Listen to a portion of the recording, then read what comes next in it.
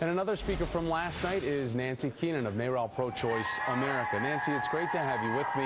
And I want to jump right in because last night you spoke of knowing the president and his commitment to women in the future, but you also called the decision to have an abortion a decision between a woman, her family, and her God. Now, God is often invoked in the pro-life argument against abortion. Why did you think it was important to bring up God in your speech last night? Well, look, I think that women in this country have this very fundamental value of freedom and privacy, and part of that is making a decision about their life, and we are people of faith. And so it is not just owned by the other side, but rather women in this country that are faced with an unintended pregnancy make a decision, and they make that in the privacy with their family and their God, and because we are people of faith as well. I want to play for everybody something that you said last night about Mitt Romney and then ask you a question about it on the other side. Take a look. We cannot trust Mitt Romney to protect our health. We cannot trust Mitt Romney to respect our rights. Trust and reproductive rights, obviously a huge narrative that's taken the grips of the political conversation leading up to both conventions. But why would you argue that Romney is not the right candidate for women's health or for women's rights? Is it just a look back over his past posts, his past stances on this, and the fact that he will flip?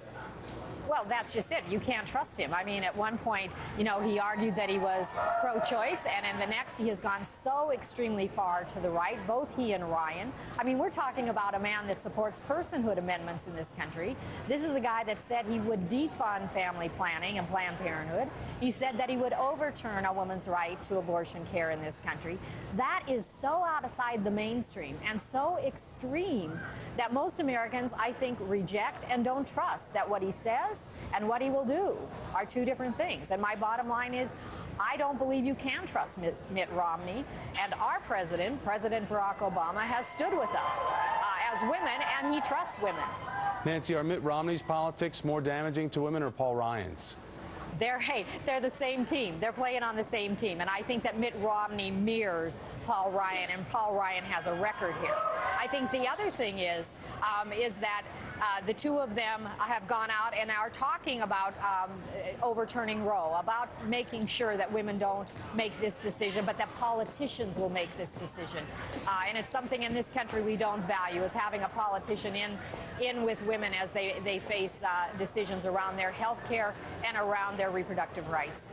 Nancy, I just want to point out Cecile Richards of Planned Parenthood and Sandra Fluke are also going to be speaking. What does it mean to you that such powerful voices for female reproductive rights are encapsulated in the DNC? Well, I think that, one, the Democratic platform talks about women's reproductive rights front and center. Number two, women are going to make the difference in this election for Barack Obama.